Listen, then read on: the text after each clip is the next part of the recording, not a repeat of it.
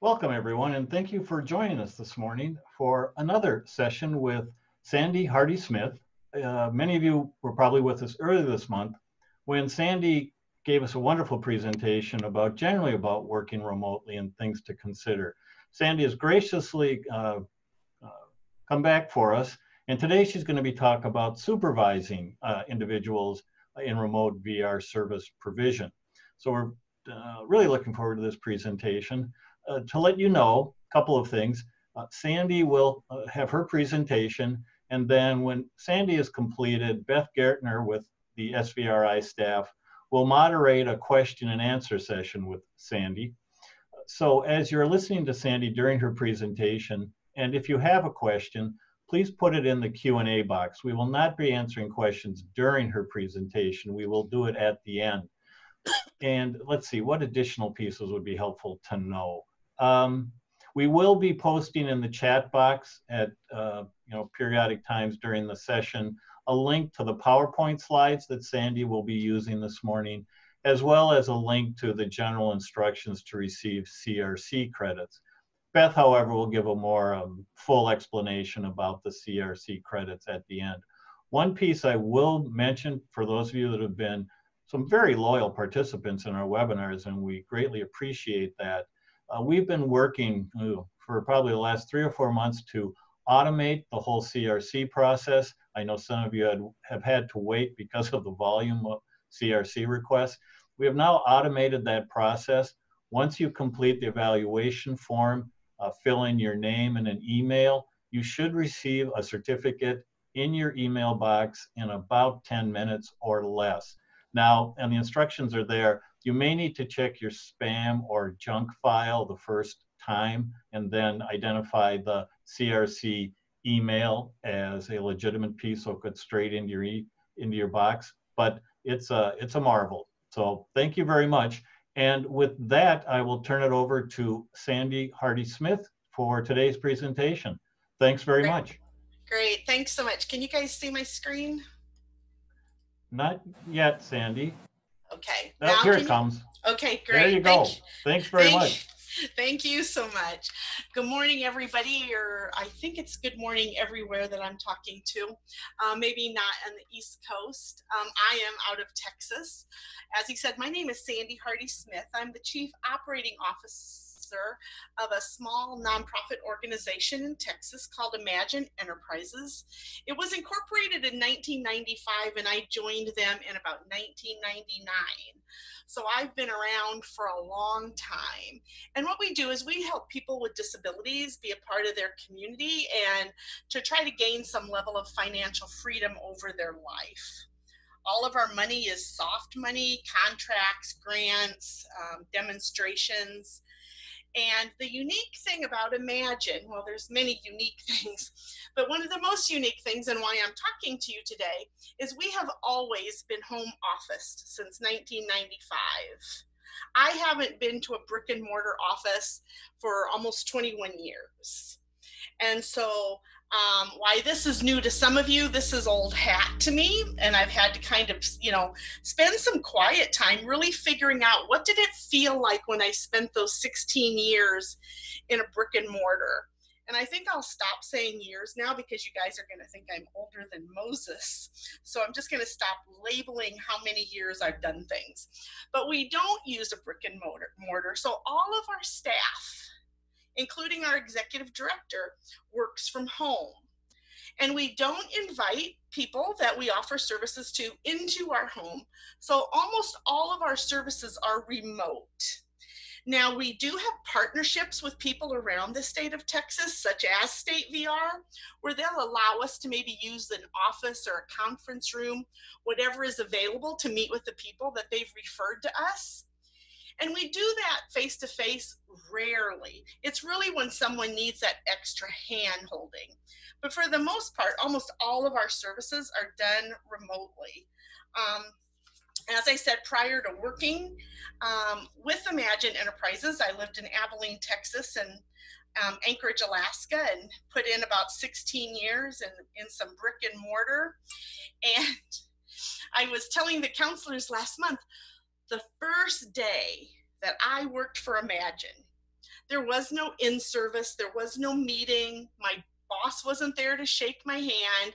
I literally was in my spare bedroom just staring at my monitor, and I just could not figure out how to get started. But my boss is amazing. She does wonderful things. She's taught me a lot. And after 21 years, most of this comes pretty easy.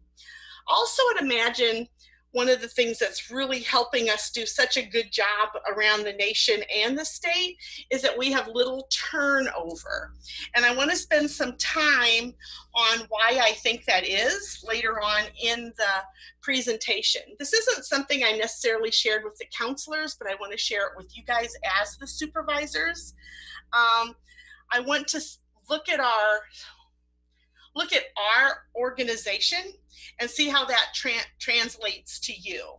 Now, I will preface this by saying I am acutely aware that I am talking to state agencies.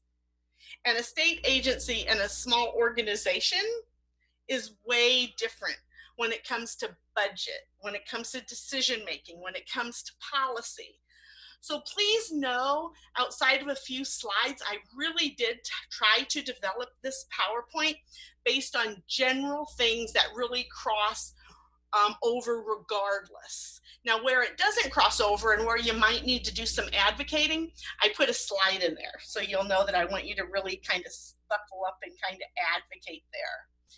The other thing that I'm learning working with Wisconsin is every state's VR is different.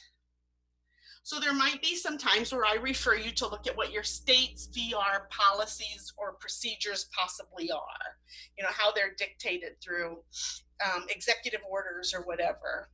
So, but with that little preface, I would just like to say thank you again for having me back one more time. Hopefully this won't be the last.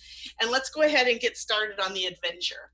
Now I'm going to tell you, when I progress the first slide, it's usually not cooperative. So we'll see how this works. Yeah, that's what I thought.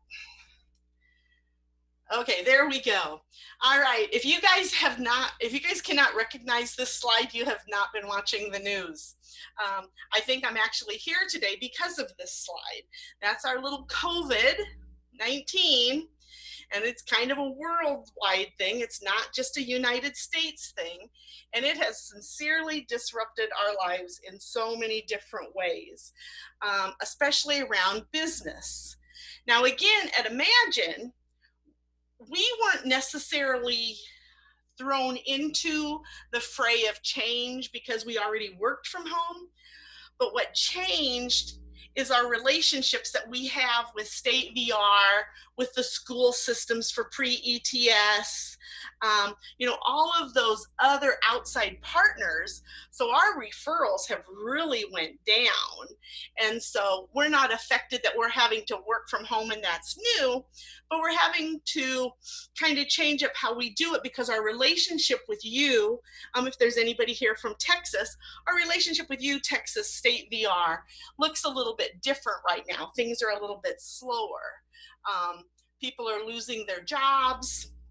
You know, we're spending the majority of our last 3 months helping people get on unemployment, get on SNAP, help them recognize that the stimulus check doesn't count, how to check if they're doing, how to check if they haven't received their stimulus check. There's so much change.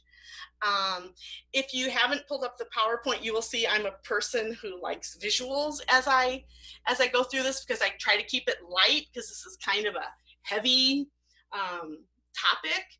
And usually I'm talking about Social Security. So to me, this is kind of a light topic. I feel like I'm just talking about my day. But, you know, the change in business conditions have been not brought before us without people recognizing it. It's gotten pretty intense. Things appear to be maybe slowing down. We'll have to see. But by the end of this webinar, or throughout this webinar, we're going to look at your team members. We're going to look at getting them set up to work from home. We're going to talk about and look into how communication is different, how production is different. You know, what technologies do they really need from a remote site to do their job? So the participants that you guys offer services to are getting those services. And one of the unique traits about virtual teams is keeping them unified. I often see on TV that phrase "together apart" when they're talking about sheltering in place. Imagine's kind of been sheltering in place since 1995. So keeping a unified team, it really takes intentional behavior. And I don't use that term lightly. But, you know, I'm proud to say that in my almost 21 years at Imagine, I've only had 2 staff turnovers. One woman got very sick and one person passed away. So it's we've been blessed, but it takes a lot of effort. So let's get forward and look at these changes that are ahead of us. So a virtual team. I had supervised, as you heard, for 16 years before I came to Imagine. And, you know, I thought I had this supervisory thing kind of down, right? You know the expectations, you convey the expectations, you monitor the progress, you report the progress. Life is good, right? Then I was dealt the hand of a virtual team.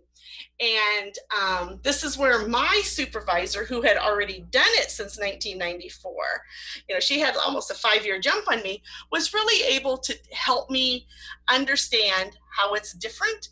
And so I'm kind of channeling my boss through part of this lecture, part of this training. Hopefully it doesn't feel like a lecture.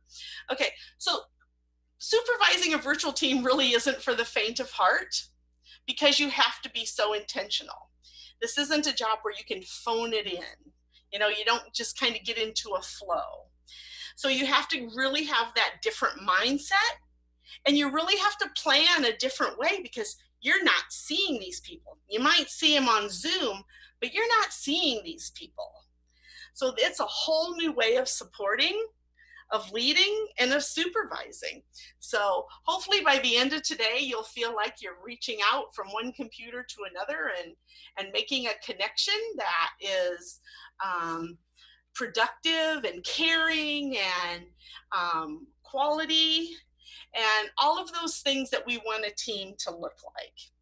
But, oh, did I miss it? Oh no, never mind, sorry. So what I'm also going to do, because I went over the learning objectives, but this is kind of a more detailed description of what we're going to talk about today.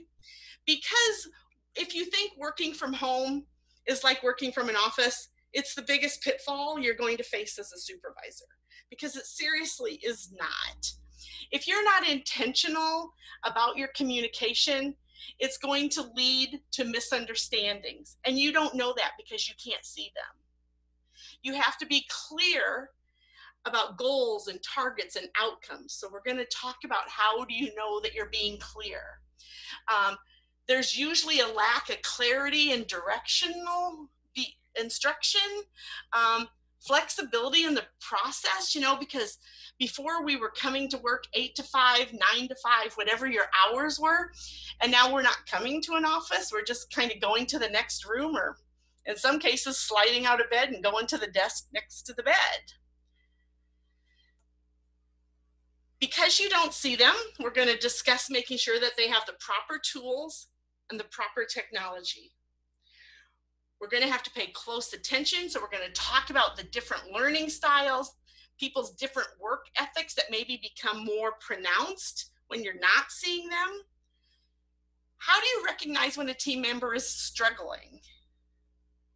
How do you know when a team member doesn't have ownership, commitment, or feel supported? You know, how would you check on that when you don't see them? And sometimes as a supervisor, it's difficult to delegate. And so you have to figure out what is the best way for you to delegate. And this one is not to be light, so I wasn't about to leave it off the list. Recognize when there's really a level of incompetence, and not hoping it goes away, and kind of just handling it and giving you some creative ways of looking at how to recognize and handle that. And one of the things And this is one that I actually bring up when I interview people. I bring up all of these, but I spend time on this one, okay? That if I'm not making a personal connection with them, if they feel like they're distrusted by me or they distrust me, that we have to talk about those things. Because if I say at 10 o'clock today, we're going to have a conference call, everybody please be on Zoom, and, you know, they don't want to, you know, we're kind of losing that personal connection. So we're going to kind of talk about how to communicate to make sure that that personal connection's there. So I kind of took the learning objectives and kind of broke them more down to things that I'm really going to talk about. And so I'm aging myself bringing this up, but hopefully you guys all know who this character is. And he was always being beat up by Roadrunner, and COVID's kind of like the Roadrunner. It hits you, it goes beep, beep, and we're off to the races. We got to figure out what we're doing here. So with COVID, I don't know if you guys are to Plan Z yet, but, you know, first COVID was here and we kind of knew it was here, but it wasn't really bad. Well, and then it kind of got bad, and then some places started closing down and some didn't, and then pretty much everybody was closing down, and then maybe some people are talking about going back. So I don't know what plan you're on. So plan A, B, C, all the way to Z. I don't know what plan you're on, but I chose this picture because it really talks about the flexibility that you have to have when you're trying to figure out this virtual remote thing, because it's a real thing. You know, not only are you thrown into this, and this is where kind of that personal connection comes in, we have to recognize that, you know, you guys now have a team who are working apart from each other, who are working from home, who you don't see, and you know, they kind of have their own stuff going on at home. You know, like my husband's hours at his job changed. I'm raising 2 grandkids who I had to figure out how to do a full-time job in homeschool. So, you know, is this temporary? Is it permanent? Do we start going back? What if somebody resigns? How do I hire remotely? I mean, my goodness, I won't even get to see them. So these are some of the things that are in your brain, but also recognize that it's in your team's brain.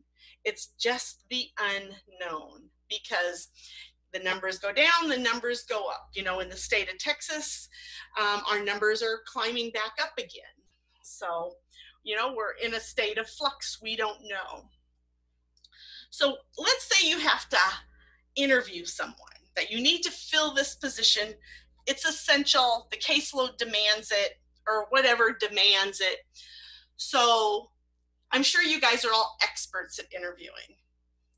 But when you interview blindly, it's still a little bit different. So, and also when you're making the selection, you don't really have the luxury, especially now with COVID, to kind of bring them to your office or meet them at their office or meet them, I don't know, at the church basement. We've done that a couple times to kind of train them, to welcome them. So you're kind of hiring with a feeling. So you have to go a little bit deeper than that. And, you know, through our years, we've kind of figured out that somebody who's pretty successful at virtual work is self-motivated, trustworthy. I mean, you guys can see it on the screen. They can problem solve. They know how to communicate. They've got good time management skills. Kind of what we look for in everybody. But going a little bit deeper, we want to make sure that they're really clear about what we do, what our values are, what their role is, and what we expect from that role. We need to really dig deep in their experience. So we're asking a lot more questions than we normally would do. And then, you know, we might have some tests for them that they either do remotely online, or you mail it to them and they mail it back. You want to verify a lot more. Not that you guys don't do these things, but you're literally hiring a stranger that you may not see for months because of COVID. And I always say, as a supervisor, I don't know how many people you guys have hired, but when I hire, and again, I have a very low rate, and most, they didn't leave because they wanted to, there's just that feeling that you get. And I'm going to give you an example. We're currently doing the Promoting Opportunities demonstration with Social Security and APT Associates out of the East Coast. And we're doing several counties in Texas, and I had to go to San Antonio to interview because I wanted 2 people in each of my biggest cities. And so I was interviewing, and I had this lady that I was going to interview, and she had a friend. And I said, okay, well, you know, tell the friend to interview too. Well, the person that I intentionally went to San Antonio to interview, and I met her face to face, bombed the interview. Bombed. I mean, I can't even express how bad she bombed it. And so my colleague and I, because I always do joint interviews, we're like, should we just go home and kind of blow off this interview? And we decided, no, let's be professional. We're going to go through the interview process, but we're going to kind of make it short. Well, this girl came in and she blew our socks off. She was amazing. Rosemary's kicking me under the table. I'm kicking her under the table. We are so excited, and she's golden. We just knew it the minute she opened her mouth that this was it. So it's kind of that feeling. I don't know if that makes sense to you. I almost didn't put it in there, but it made a lot of sense to me because my gut hasn't let me down in a long time. So you want to get to be hired, you know, the job offer is on the table. So that's kind of, if you have to hire somebody, you know, let's hope you don't. And let's hope that, you know, this is short term and we're going to get back to the offices and life will be normal. But I just felt like if you needed to interview, I needed to spend just a little bit of time talking to you about that. So your leadership and management, I just love these graphs, these charts. So on one side, you're instilling and inspiring a vision, and on the other side, you're instilling good operational processes. But the goal, that middle section, is to always get important things done. And if I were to have created this, and I would have said, and done well. So, and the other thing that you always want to do is be the kind of leader that you would follow. And I can say, my boss isn't on the phone, I could probably say anything even though it's recorded. I have the best boss in the world. She gets it. She gets it. I definitely strive to be like my boss every day, even though we've already worked together for 21 years. I still feel like I will never attain what she can do. Her common sense and quick thinking is second to none. And I've had my share of bosses because I was married to a military guy. We traveled a lot. So be the kind of leader that people want to follow. Now, this is where it's going to get dicey, and this is where I'm going to say I'm an organization, you're a state agency. But that doesn't make it less important. So let's get through the next few slides. And that's talking about setting up their office, setting up your office. You're probably working from home too. The setup needs to offer efficiency. They need to be effective. They need to be comfortable. They should have the right tools enough that it decreases their stress, because COVID has added that extra layer of stress and whatever is happening in the home. And the one thing that you cannot remember, and that I stress to your counselors, is you have to provide the proper security, because there is personally identifying information all over the place, which I may refer to as PII. One of the things you might be asked, or hopefully you've already addressed it, is now that they're working from home, are you going to pay for their internet and their fax line and, you know, all those expenses that are now new? Or are you asking the staff to absorb it? That if you could avoid that at all costs, because that does not lead to feeling good.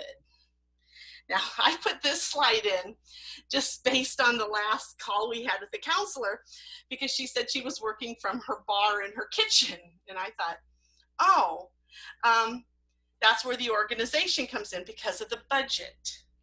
Your office should look like the slide on the left or something similar without the CD-ROM. I noticed that this morning. So this is an old picture I took from the internet. But if you can avoid it at all costs, please don't work on your kitchen bar or at the kitchen table or on a folding table.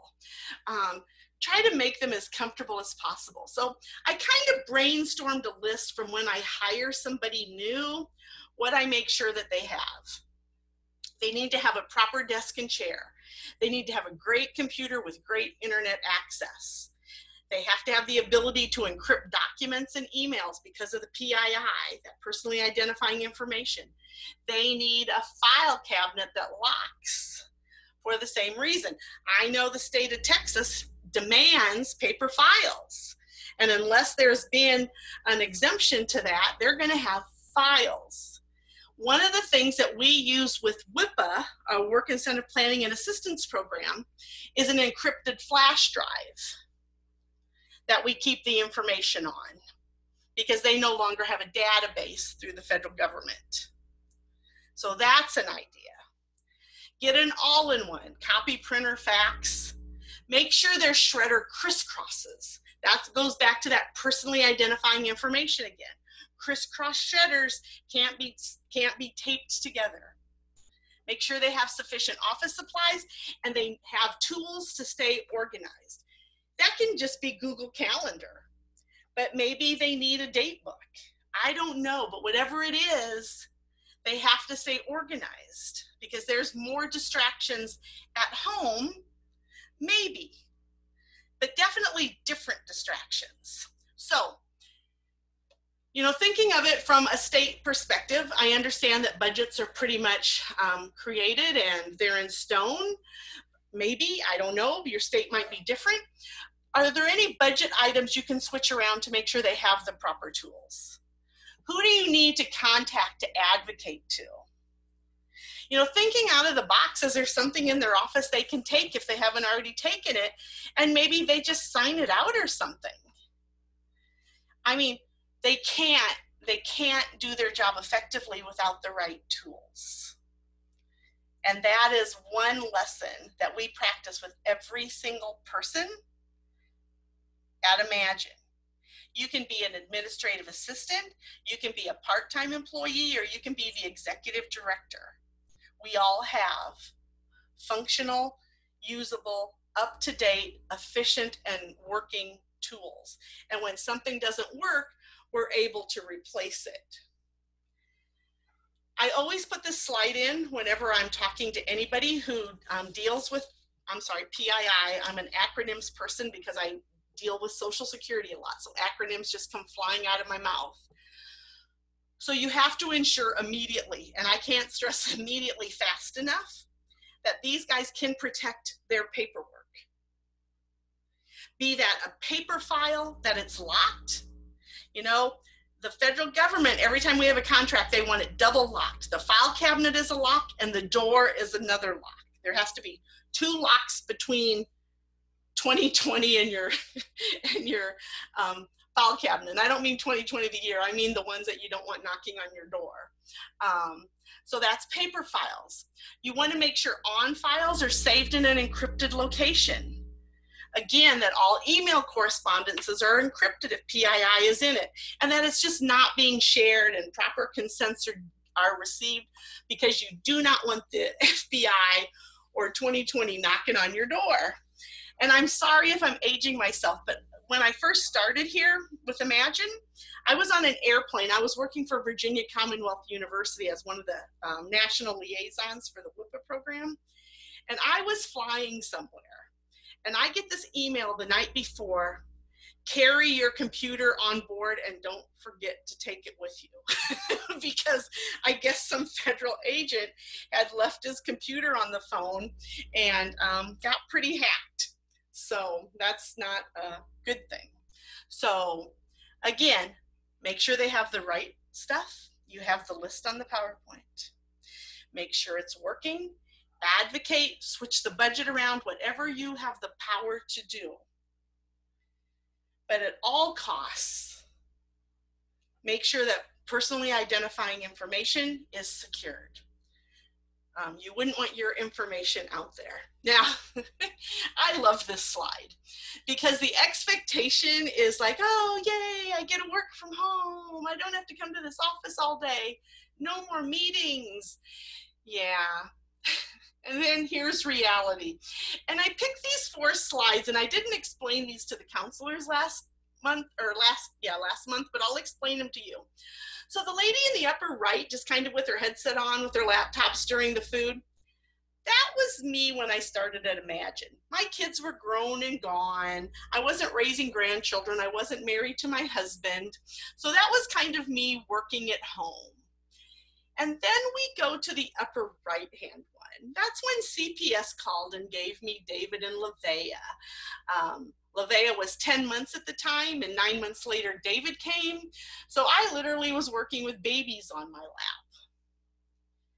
And then go to the lower left-hand column, and that was me just last month. I had 3 months of homeschooling, a 4th and a 6th grader. And then I always say this is me through retirement in the lower right-hand corner. A little bit older, a little bit thicker, stove on one side, dishwasher on the other, because that's kind of your reality. And I say it all tongue-in-cheek, but you really have to intentionally be ready to go to work. You have to be organized. You as a supervisor needs to be organized, and you need to help your team be organized, that they have everything done. I didn't share this with you, but I shared it with the other counselors. When I wake up in the morning, I get my coffee, I empty the dishwasher, I put in a load of laundry, and I come to work. Now my kids come in and out, but they, they've dealt with me all their life, so they kind of know when to stay out. But when I'm fixing them lunch, I put the clothes in the dryer. So that way I can stay in my office. You have to intentionally be in your office. So expectations of working at home and reality are 2 different things. Now, I've made fun of the last slide. This slide I will not make fun of. Imagine spends a lot of time, especially now, on the mental health and the burnout of their staff. Yes, we're not new to working from home, but we're not used to not being super busy because referrals are slowing down. Your staff is facing the new challenge of working from home and figuring it out. Do they have kids? Do they have a husband who's been laid off? Are they in financial hardship? What's their personal life going on? Are they feeling the isolation because they're used or they love being around their team? Do their tools not work or they don't have the right things? The fear of the unknown, we talked about that in the beginning. Is this temporary? Is it permanent? Is it going to be a slow back? Is it going to be a no back? Just that change. These are real things. So you need to take a deep look at yourself as a manager and say, at what point can I help them? At what point can I recognize this? And at what point do I need to go get additional resources? I have sent one staff of mine to a counselor for 3 months just to kind of help her, and she's doing great. I was willing to let her go to the counselor as long as she needed to, but she and the counselor agreed after 3 months that she didn't need to. She figured out some good coping skills, and she's a shining star. So just know, don't take a change in behavior for granted, because this is hard stuff working from home. I kind of addressed this a little bit. We're going to walk into communication now because, again, you're not going to sit around a table. You're going to be on a screen or over just a telephone. So everybody, including you, has to plan ahead.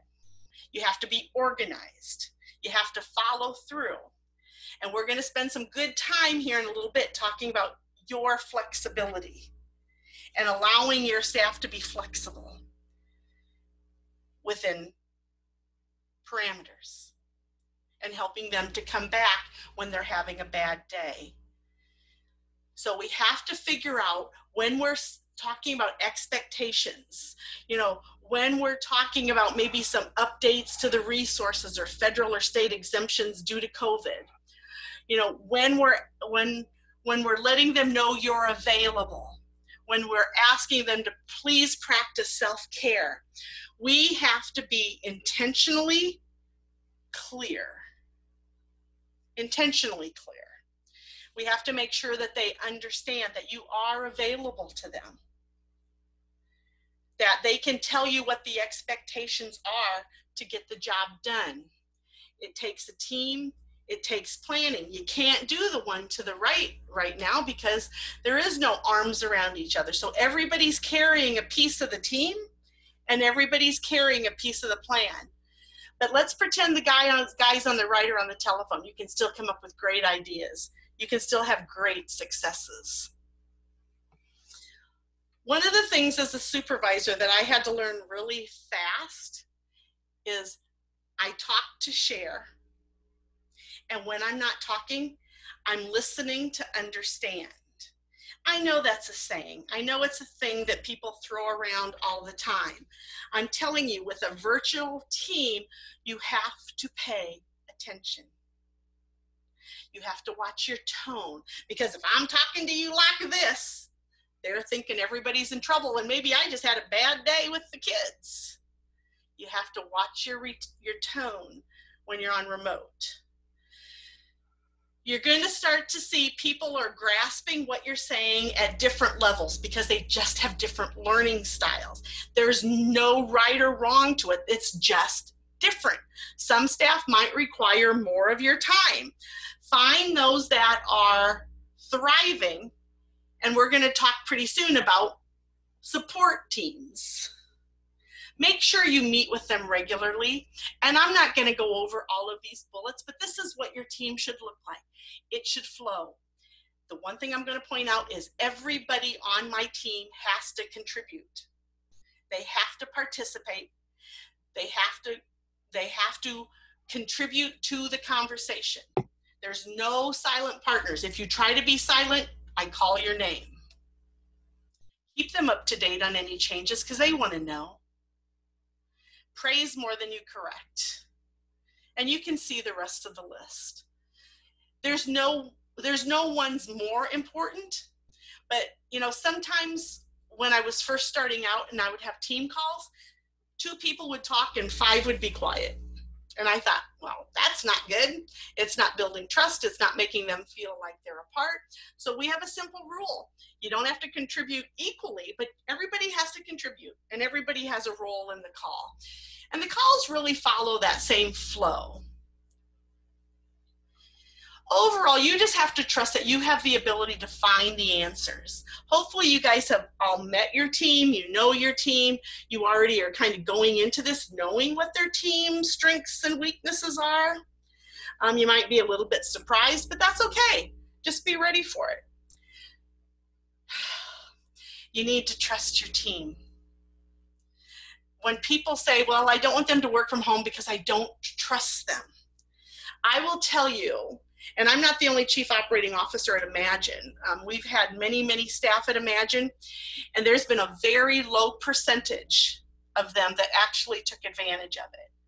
And most of those were redeemable. The key that you want to do is find their strengths.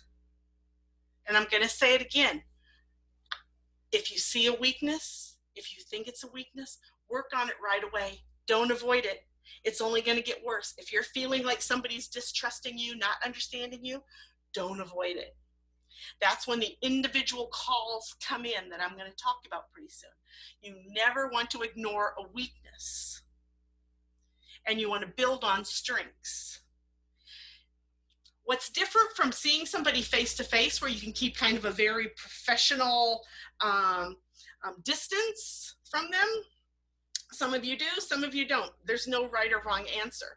But when they're remote, even before COVID, know their kids' names, know their husbands' names, know their birthday. You need to develop that close bond. Every phone call now, I go around the team and individually, they need to tell me how they're doing and how their family's doing, and then I share how I'm doing and how my family's doing. You want them to know that you care.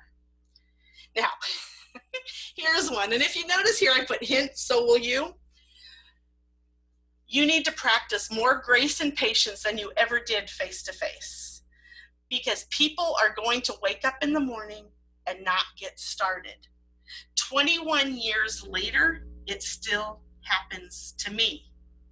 I don't want to go in the office. It's usually when I'm writing an RFP or writing a proposal for an RFP. But there are days when you just can't get it together.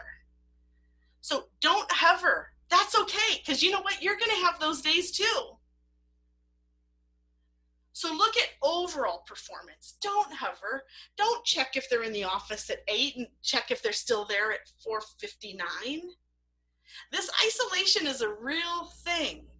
You need to watch for it. You need to support them through it. And having a bad day, even having a couple bad days, there's nothing wrong with it. The key is not to stay there. So you have to just give grace. Be patient, including with yourself. And it's the overall performance. It's not the day to day. If my boss looked at my overall performance, I would have been fired. But my day-to-day performance, my overall performance is great. So that's what you need to do, because my team's performance is great. So I love this picture, because literally supervisors are the frame of your puzzle. So in the middle, you have your staff, your budget, your outcomes, your services, your participants, and you gotta put it together. So you need to stay focused. What is the team goal now that they're remote? And then, what's the individual goal? Maybe Sandy's struggling, but you're going to be talking to everybody individually. You're going to have a team meeting, and then you're going to talk to them individually, because some people won't share on a team. Implement a system and monitor it. And here's the key thing. I was sure my boss was wrong, so I went and did it my own way, and I regretted it within the first 6 months. Do not let the staff each have their own tracking system. There's one way to track, there's one place to document, and there's one report format. Because back in the day when I was doing this and I asked somebody to send me their tracking system, I got everything from a one-sheet PowerPoint to a 15-page Word document. No, it was useless to me. One way. Make sure you identify the dates, and because you don't see each other face to face, don't send out a reminder saying, please do, or do not forget. You know, it's, hey, sweet reminder, don't forget that the monthly report is due, or whatever it is. If you need to go over caseloads, documents, spreadsheets, you know, if you need to do any online training with your staff where PII, personally identifying information, is, make sure that site is secure. I'm sure some of you have heard stories about Zoom. If you lock the Zoom before, once everybody's in, you're not going to get the stuff that's been popping up on Zoom. So know your targets, be able to clarify your expectations, and leave time for questions. Again, talk to teach, listen to understand. So make sure that you give, whoops, I went the wrong way. Make sure, why is this going the wrong way? Oh, because I pushed up, huh? See? All right. So your new product is your remote staff. And I'm not going to go over this because it's the same thing I've already told you. When you're hiring somebody, just know even your tenured staff have to display these behaviors to be super duper productive. But remember the last one that's bold and underlined, that everybody is wonderfully perfect. So this lady in the picture is probably working and doing an amazing thing while her daughter is there chewing the phone line. Nothing's perfect, especially when you work from home.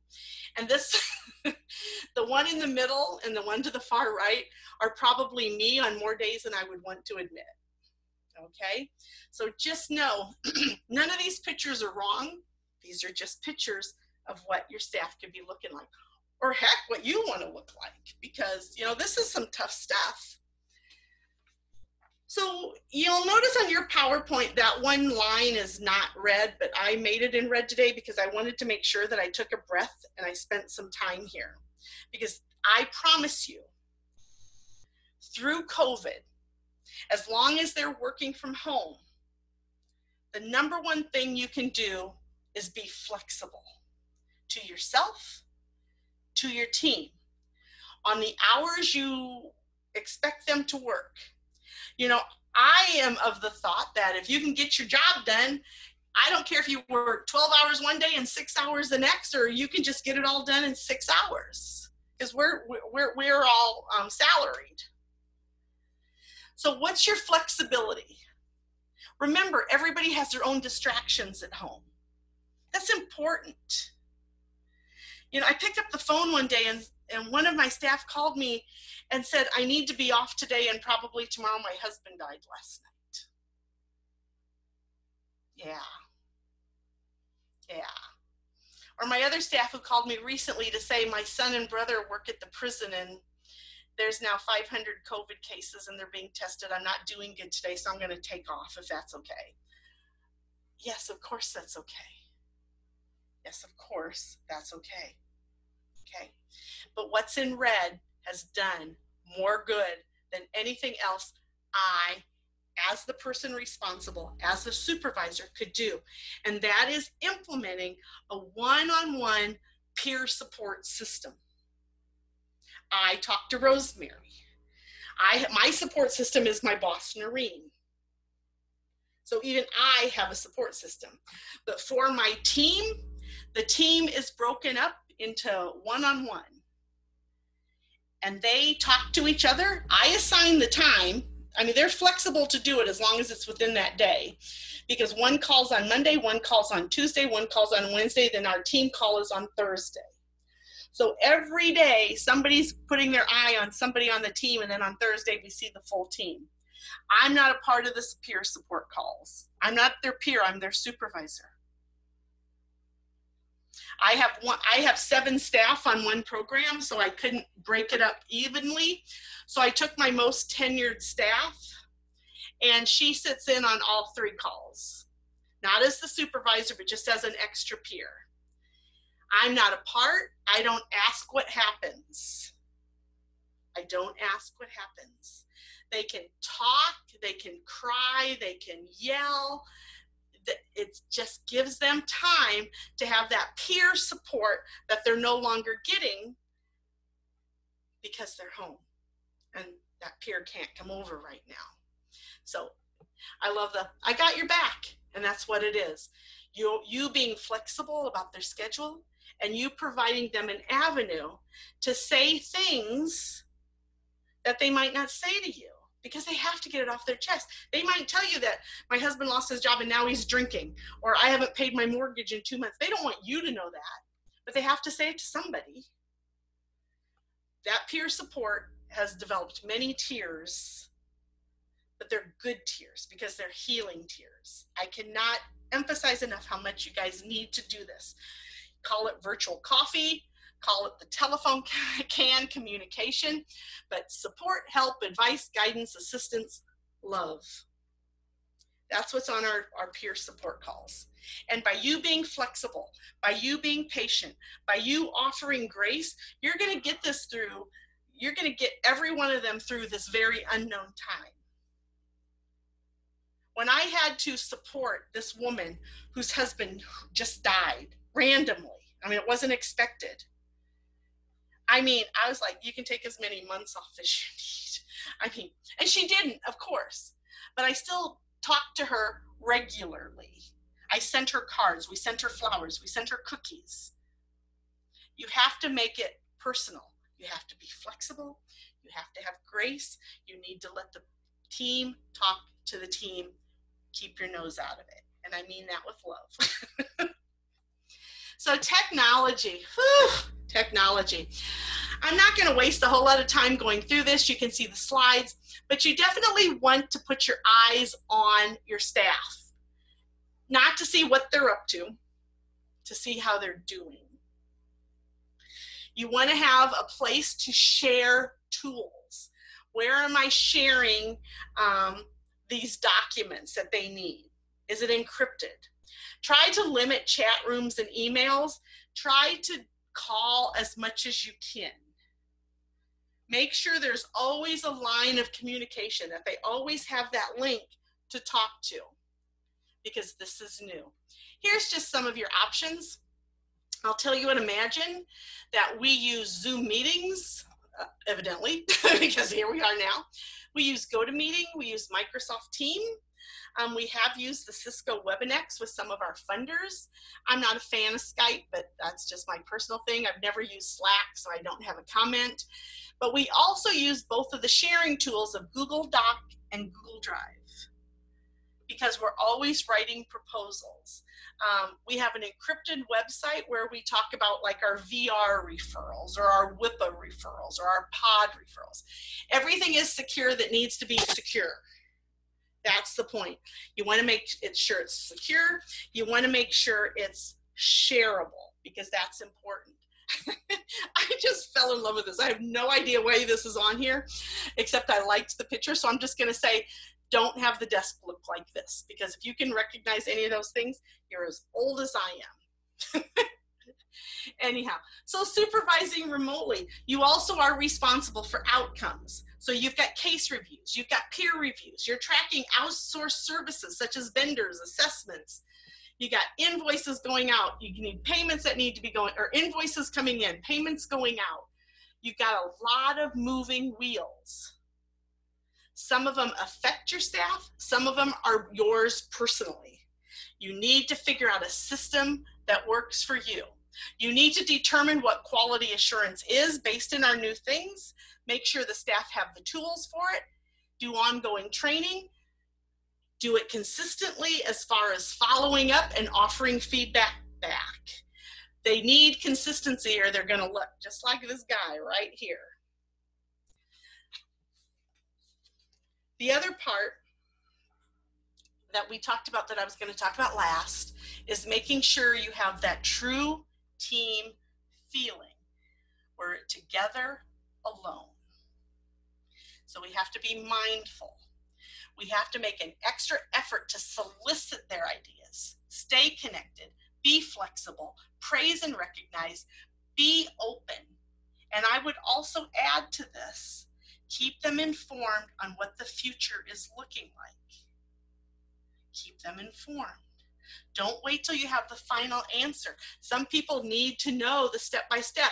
Maybe you do that in individuals if you have people that you know absolutely can't handle the step-by-step because it causes more anxiety. That's you knowing the team. Talk about non-related work topics. Again, keep the team informed. Get everyone on your team involved. Remember birthdays, special occasions. When's their anniversary of being hired? You know, maybe you don't have it in the budget to send flowers, but you can send a card or a note. Don't send an email, please. That, again, that's planning. Anything that helps them feel special and that they're part of the team. And again, I don't have it on here, but I'm going to say it again. Everybody participates on the team call. Everybody has an individual call, because if you think Sandy's doing fine and you don't need to talk to her because you're kind of busy, well, maybe Sandy's not fine this week and you're going to miss it. Individual calls, because it's a team. And then I'm just going to say, whew, I've went through a lot of important responsibilities you have. I'm sure I missed a ton. But one of the things that I know is I have confidence that you guys got this. These are all general. You guys still have to deal with the state part of it, all those rules and stuff. I didn't go there. I tried to keep this manageable over both organization and a state agency so that you guys can support your staff, but also remember to take care of yourself. If you don't take care of yourself, you're not good to anybody. I don't care if you're brand new at this supervising. I don't care if you've been around forever. You're older than me, which is doubtful. This is tough stuff. So be kind to yourself. Like I said, it's okay if you can't focus. It's okay if you're unproductive too. It's okay if your child or husband or mother needs you. The key is to not stay there. Walk away, take a shower, whatever. Give the kids the attention they need for 15, 20, 30 minutes, an hour, whatever. Call somebody to help you refocus. That support is important. You know, I look at this Nope girl, and I think when the riots, I'm not getting political, I'm just going to say when the riots hit, after being isolated for 3 months, that was kind of me for a day. Nope, can't do it. Can't do it. But that's okay, because here I am, and I'm trying to be productive. Because when you take care of yourself, there you are. You're juggling 100,000 things, and you're just like, can I help you? Like, all these other things are in the air, and you're really showing the superheroes that you guys are. So know that I think you're superheroes. I know the people in Texas are superheroes because we adore you guys at State VR. In closing, explain, clarify, repeat, train, train, train. Give them supplies now. Make sure they're effective. Communicate, communicate, communicate. Support, support, support. You can read this. But the last one, breathe. It's a whole new way of supervising. This is a we thing. I used to say that to my kids growing up, my biological kids. This is a we thing. So thank you so much. I hope I'm on time. It looks like I'm even 4 minutes early. It has really, really, really been an honor sharing some of my tricks of the trade in supervising remote. So I think now Beth is going to take us into a Q&A. Yes, that's correct. I'm ready. All right. Thank you, Sandy. And before I jump into Q&A, just a couple of quick notices for folks. First of all, I am having tech issues today. So if you get some close-ups of my fingers, it's because I've had to switch to my phone. So I apologize in advance. That's why my screen's not on. Yep, people are just kind of stuck with my fingers today. Also, if you're in need of the CRC for today's webcast, Heidi is going to post into the link or into the chat box the link for the steps to request that CRC. You can also find it on our webcast page within our website, and our website is projecte3.com. Additionally, you'll receive an email tomorrow with these instructions. If you have any questions at all about CRCs or the CRC process, please feel free to email us at projecte3tc@gmail.com.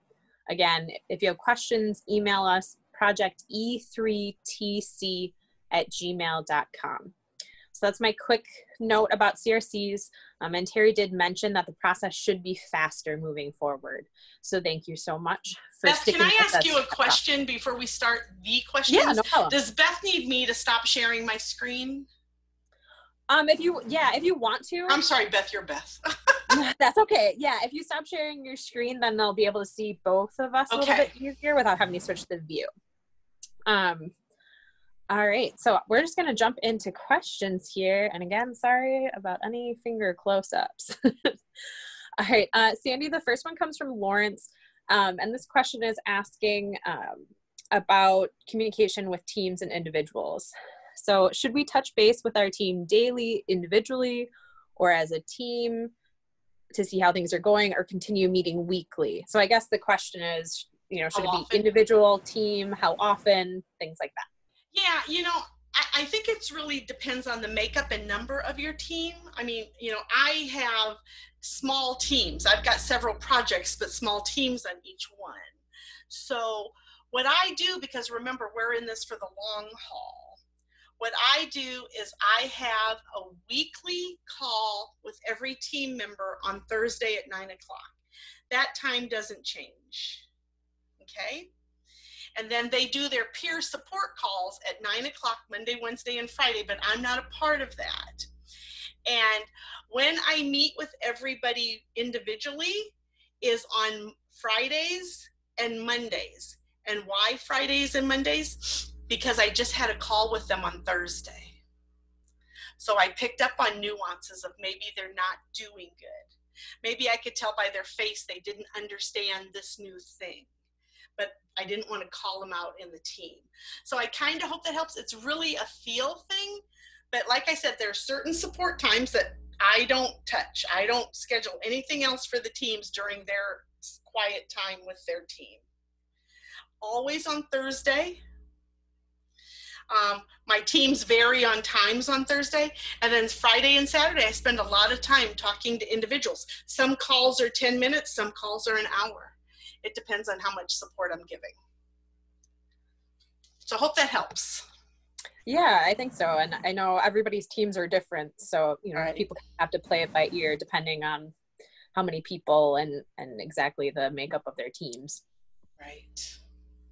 So Sandy, we had a couple people that actually popped into the chat, and most of them were asking questions about paying for equipment. So you did talk a little bit about people setting up their home offices, and like I, for example, am at a bar in my basement, so like that's not ideal. Yeah, you're at a literal bar though, which again makes me very jealous. Yeah. So the question is, how do you have any suggestions or ideas for how to pay for that? A lot of people are working on restricted budgets, or there's the question of, is this just a temporary thing? So should we worry about changing setups, things like that? So do you have any suggestions about how to pay for these kinds of things, or how people should approach that issue? Yeah, and again, if you remember, I preface this by saying we're an organization, you guys are state agencies, so how you buy things are different. I just go out and buy it because I'm an organization, my funders pay for it. You guys are in a different boat, and it's an unexpected boat, so the budgets are probably set in stone. If you don't have the money in your budget and you cannot move money, I really think the computer, the security, and a comfortable place to work and encryption are things that are a must, or 2020 will be knocking on your door. I say that to be funny, but I am deathly serious. When I interview people, I ask them, do you have a door that locks where you will be working? Because I can give you a file cabinet that locks. So some of your options are advocate to the higher ups. I'm sure you have bosses who have bosses who have bosses, but be that strong, proactive one.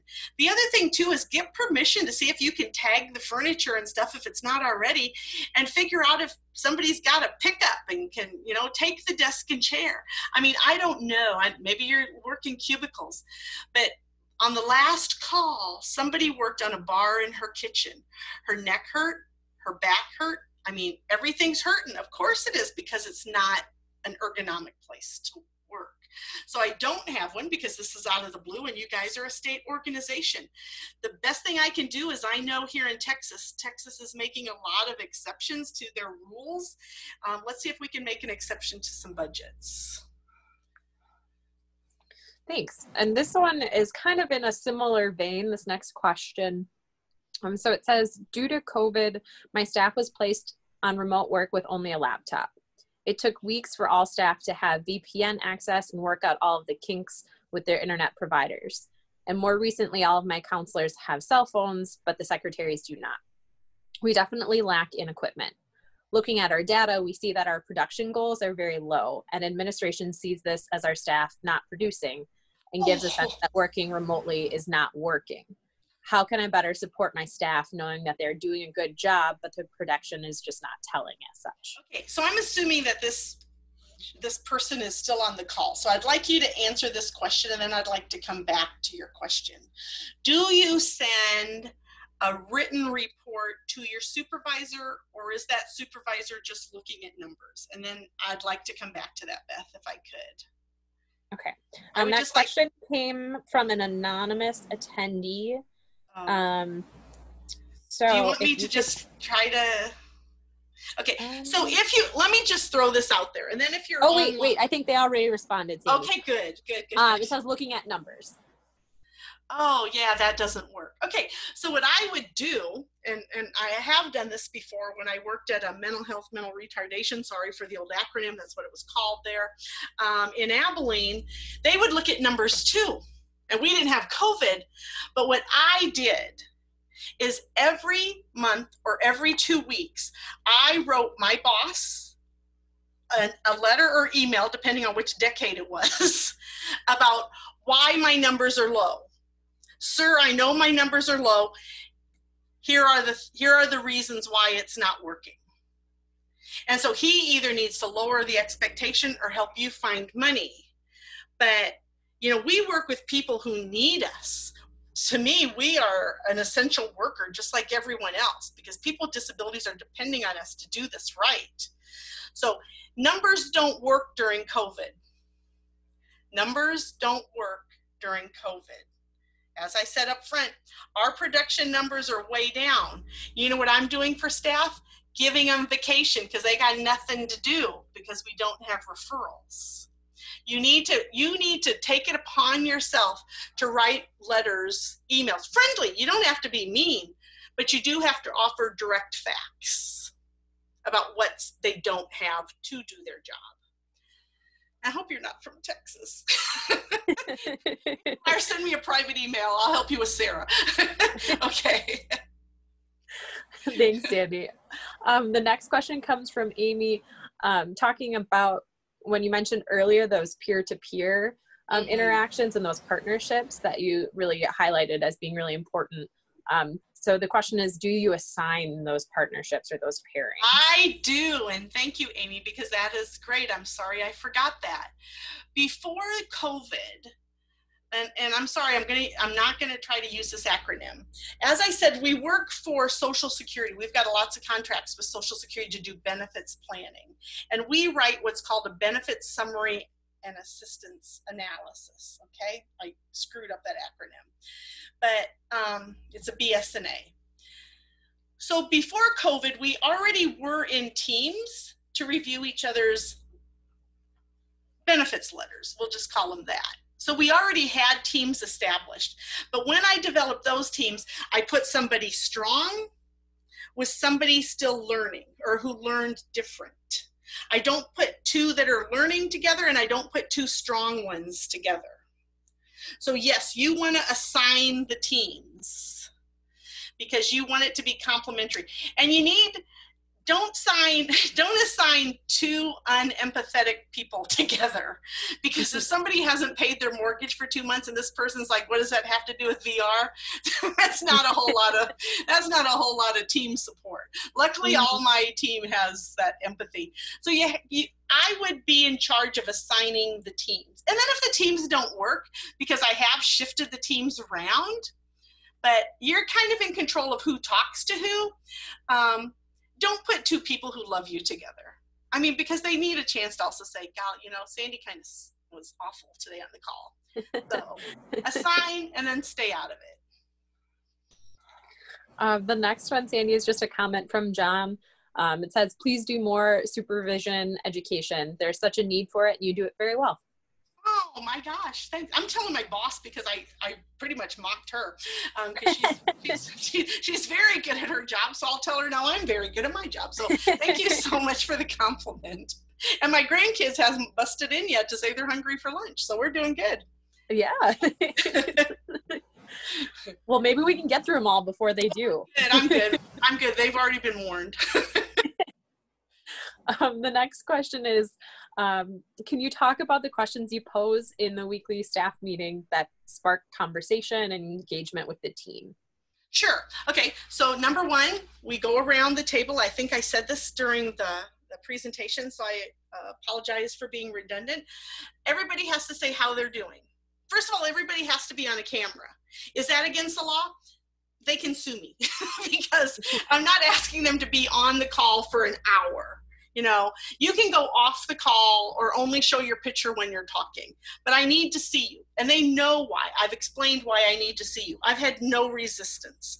So how are you doing? How's your family doing? Everybody every week sets a small goal. And they kind of talk about that goal. What are some barriers that we can maybe help them with? What are some success stories that they can brag about? What do they need as far as their equipment? And some suggestions of what's not working now that we're under this COVID thing. You know, they often talked about the number of referrals, and is that okay? Is management mad? Does that sound familiar? That our numbers are down. You know, sometimes they just want reassurance.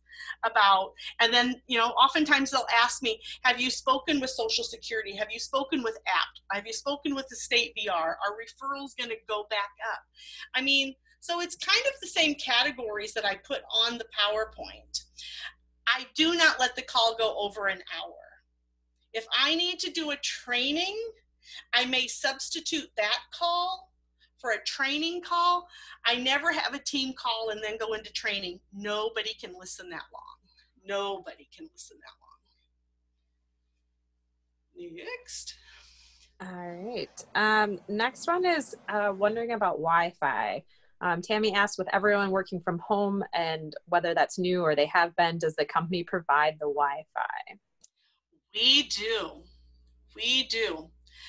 Even if they had Wi-Fi before you sent them home, because they are using their Wi-Fi for your business. You know, we have to install, because of security, fax lines. We need a landline for our fax machine. Nobody who works at Imagine has a home telephone anymore. So nobody had a landline. Mm-hmm. So Imagine installed the landline, bought the fax machine, and pays for the monthly charge to have that line. And we pay for their internet. This is just a follow-up question from me personally. Do you pay the entire monthly internet bill, or do you pay like a percentage of it? Well, if I were the state, I would say we would pay the percentage, because I understand the state is stricter than we are. Imagine pays all of it. And we provide a cell phone where we pay all of it, but we don't restrict personal use of it because it's unlimited. It doesn't really matter. It's not like the cost is going to go. Can I say one more thing, going back to the anonymous person who I hope isn't from Texas? Because I just thought about it. When you were talking about finding money in the budget because you sent them home with a laptop or whatever it was, I don't know how state VR does it. I don't even know in the state of Texas, so excuse me if I'm talking out of turn. But if you paid them mileage to go visit with consumers or vendors or whatever, maybe that money could be freed up to pay for some internet. So, you know, looking at those expenses that are no longer expenses. Like my financial officer called me yesterday and said, okay, the budgets are now screwed up because you're not doing any mileage, you're not doing any postage, you're not, and it's like, I know we have no referrals. So can that money be used for those things? Because were they paying the bill before COVID? Yes, but as a supervisor, you have to say, but we're benefiting from that. You're benefiting from that. And Sandy, just so you know, I did scroll to the bottom here and they did reply that they're not from Texas. Oh, thank God. Sarah can be so happy. Sorry, I probably should be more professional. No, that's all right. Oh, shoot. Sorry. Oh my gosh, thank you, Beth. Now I feel right at home. Yeah, perfectly timed. All right. The next question comes from Angie. They're asking, what is 2020? You mentioned it with the FBI. Oh, you're so young. Bless your heart. Back in the day, Barbara Walters and some other people, it was kind of an investigative 1-hour show. And it was called 2020, 20/20. In other words, 2020 vision, okay? And they would always investigate corrupt things. And when the government official left his laptop on the phone, there was literally a picture of 2020 knocking on his door. And so because I was new to virtual offices, that sticks with me. So I'm sorry, because I know this is the year 2020, and I know that I'm old and I need to quit using old references. But yeah, 2020 was just a show where they did investigative reporting when people broke the law. So sorry. I feel like it might still be on. I'm not positive. Is it? But it might still be on, yeah. Well, now we have 24-hour news, so who needs 2020? So yeah. This next one is something that I've noticed a lot, you know, not just with people in VR, but just generally. It comes up with my husband as well. Suggestions when you know team members are struggling, but they're also voicing a lot of frustration about meeting overload. I feel like there's been a lot of meeting overload lately. Then the first thing, and because this question has come up to me, especially with new staff, they'll be like, oh God, so you like are checking in a lot. I ask them why. Why do you feel that this is too much? And if they tell me that they are busy, you know, that they have calls that they need to do, they have intakes that they need to do, they have these benefits letters that they need to get out, whatever it is, I don't not do the call, but I listen to them and I do maybe a 10 or 15 minute call. And I just talk about the big stuff. Mm-hmm. I have done some meetings when we have been inundated before COVID where I sent out my agenda and my comments ahead of time, and all we did was discuss my comments, and I solicited their input. That makes a meeting go faster. If somebody's angry, is that what the word was, Beth? Was it angry? What was the word? No, they're, you know that the team members are struggling, but they're also voicing a lot of frustration. Frustration. Okay. So I would get to the bottom of frustration and struggling, because in my 21 years of working at Imagine, nobody's ever actually been fed up with the call. They either feel like they're not heard on the call, they're not asked to contribute, they don't have a role, they're always listening to the same voices. Because I keep my calls at the same time, they know how to do their schedule. And I have had team members call to say, hey, you know, my cat needs to get to the vet right now, or, you know, my daughter broke her thumb, or, you know, there are emergencies. So I'm not like a tyrant that's like, you have to be on these calls.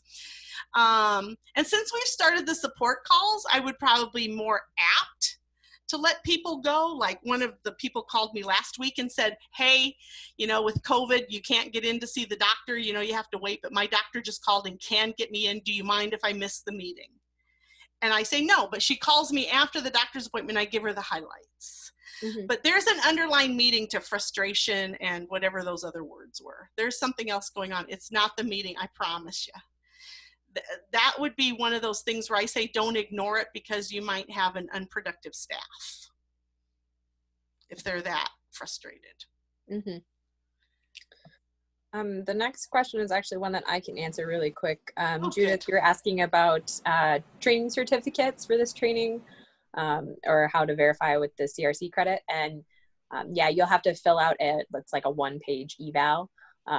And Heidi, I believe, already put the link into the chat box for how to go about getting that CRC credit, and you'll get a certificate to verify that you attended. If you have more questions about CRCs, feel free to shoot us an email. All right, and back to you, Sandy. Yay! How do you communicate with a team remotely if you have a visual or hearing impairment? Oh, that is a great question that I technically don't have the answer to, because I do not have one at this time. I would look at using Relay or one of those other services to see if they can be on the call too, up to and including put an interpreter in my budget to be available during the call. Yeah, and I know we have worked with interpreters on Zoom before, so it is doable. It takes a little bit of, you know, logistics and figuring things out in advance. The first thing I would do is ask them what they need, though. Some people are lip readers, so I would start with them asking what they see the solution to the problem is, because they know themselves better than I do. All right, next one, another question from Amy. Does your staff all share their calendars online with each other? Yes, we do. We have a Google Calendar. We have one for each program, and then we have one for vacation days, so that people know who's taking vacation. I try not to dictate vacation. You know, if you want to take a vacation, cool. One of the things I did say to my staff recently, though, is because people who have children, and I wasn't talking about me, although I could be talking about me, and who have been kind of homeschooling and self-isolating right now, they're kind of at their wit's end. So if things get lifted before school starts, I'd like to give them the priority to have the vacation first, in case there's hope of going back. And they totally understand that and are taking vacation in September. So it's just a matter of communicating clearly on why you're saying something. Mm-hmm. And actually, there's a kind of a second part to Amy's question. Do you have the ability to edit staff's calendars? We have the ability to edit each other's. That's where the trust comes in. And I would imagine that's more doable depending on how big your team is and how many people. Yes. And like I said, because I have multiple programs, we have multiple team calendars. I have a WIPA calendar, I have a pod calendar, I just have different calendars. Now, one of the things that's funny about this calendar that we share, that everybody can edit, you know what is the first thing they do every January? They go through the 12 months and they make sure that their birthday and anniversary are on it, so we don't forget it. So the calendar can be fun too. The next one is, what suggestions do you have for supervisors to evaluate their own performance in adapting to a virtual environment? Now I wish I had Noreen here. Can I tell you, I mean, and I know you guys can't do this at the state, but I'm just going to tell you, at Imagine, I'll just say for 21 years, I have not had an evaluation. We don't do paper evaluations. We self-evaluate ourselves, and there are times where I do have to sit down with people, but it's with the intentions of helping them get better, not to fire them. Okay, I do take notes. I mean, let's face it, I am a supervisor, and there are some, disciplinary actions that occur, but for the most part, I try to give them the benefit of the doubt. So, how do I self-evaluate? Yeah, I think for me, and this is just for me, because I'll have to ask the team how they do it, but I have the calendar online. I also keep a piece of paper because I'm 60 almost. I need paper. I'm sorry. This virtual stuff is cool, but I need my calendar on paper too. But the other thing I do every day religiously is I take my to-do list and I add to it. I take it off as I get things done. And every night before I leave, I have my to-do list ready for the next day. And the only thing on my desk, and I don't really deal with PII too much, the only thing on my desk is what I'm doing first. So it keeps me focused. So I don't know if that answers your question, but kind of my to-do list tells me that I'm being efficient. Now, as far as the numbers go and the budget goes, our financial officer sends me a copy of my budgets at the end of every month, and she'll put comments in an email for me to focus on in case I miss something, so that she wants to discuss something with me. So there's that. As far as the numbers go, I look at the numbers quarterly. Now you're going to say, as supervisors, you're crazy. I can't look at my numbers quarterly. Remember, I've had my team, I think the last person hired was 6 years ago. So, I mean, I have that trust. They'll tell me. Also, those sharing documents, I do have a tracking system that was created for each program during COVID so that we could track who lost their job, if it was reported to Social Security, did they get through to unemployment, did they apply for SNAP. So that's a sharing document that they all can go in and see their numbers, and all of my pod people, all of my WIPA people can see their numbers. And when they write a BSNA, because we have to write a certain number of those benefits plans, I decided last year to post those numbers, and I was told not to because it's kind of making a competition, but I knew my team, and I'm telling you, they even got better. They're actually now #1 in the state under pod, which is a demonstration site through Social Security. Once I posted that number, that competition was on. I literally had one person say to me, I've got to get 7 more in so I can beat Robin. So, I mean, I don't know if that answered your question, but I self-evaluate myself by my to-do list. I look at my budget and I look at my numbers and I talk to my team. And you kind of have that internal clock of knowing if you're organized or not. Mm-hmm. Quick follow-up to an earlier question. Thank you, Laura, for posting this in the Q&A. regarding the, resources and working with people with hearing loss or deafness. It says the National Deaf Center has lots of resources about remote work, also a Hearing Loss Association of America. Oh, so thanks, great. Laura, for sharing that. Yeah, thanks. I wrote those down. Could you say the first one again? Because I only got the first one. Yeah. National Deaf Center, Okay. Hearing Loss Association of America. Got it. Okay, thank you. I'm going to use that. Thank you, Laura. See, we're co-teaching. Yeah, that's what's great about these is people chime in with resources, and it's really nice to be able to bounce off of one another. Okay, let's see. The next question is how to approach management who is inflexible regarding work time. I'm being recorded, right? Yes. Because what I want to say, but I'm not saying, is, well, how do they know? Are they going to call them at 8 and 5? Are they going to know if they're, I mean, I don't know how to do that, because I'm happy to say that even when I worked in an office, I didn't have an inflexible boss.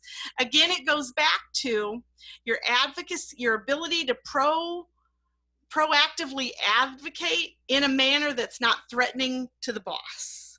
And that's by just offering facts. It really is, especially when you work from home, it is about the overall number. And they need to understand it's the overall numbers. It's the overall outcomes. It's not the day-to-day. It's not the 8 to 5.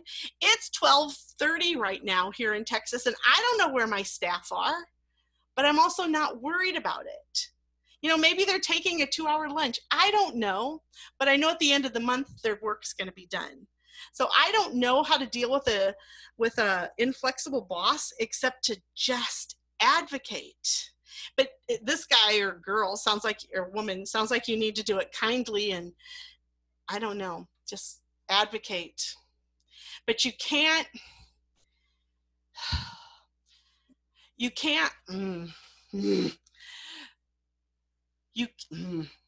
I'm trying to figure out how to say this. You cannot let upper management kill the spirit of the people doing the hard work. Your main job, if I were you, my main job would be worried less about my staff and be on that boss to help him understand. I've worked with funders before who are numbers people, and they don't get advocacy for people with disabilities. I literally will spend 90% of my weekly or my monthly report to them teaching them to advocate. Like, they don't care who's on unemployment, but I tell them every month because of COVID. I want them to know. So I'm sorry you have an inflexible boss. I know you're probably thinking, well, then my job's going to be on the line if I do this advocacy. But when the team sees you advocating, when the team knows you got their back, you'll be surprised how hard they work. And Sandy, actually on that note, I think I'm going to leave it there. There were more questions that we didn't get to. So first of all, thank you everybody who popped a question into the Q&A. Feel free, if you have another one that's come up, go ahead and put it in there. The questions we didn't get to today during the broadcast, we'll email them to you, Sandy, so that you can respond, and we'll post them with the archive webinar so people can still get those answers. Couple of quick notes I just want to make. Our upcoming webinars, we have a 2-part mini-series on June 11th that focuses on re-entry. So part 1 is engaging partners and students in the juvenile justice system. Part 2 is connecting returning citizens to employment resources. And then additionally, we have the final webinar in the Trauma-Informed Care series on June 18th. And that's titled Creating a Trauma-Informed Environment. So if you're interested in registering for the upcoming webinars, or you want to go back and revisit this one or the first one with Sandy, feel free to check out our previous webinars and what's coming up on our website. So that's projecte3.com. The webcast page is where you can find both upcoming and archived. And that's also where we will post the answers to the questions we didn't get to today.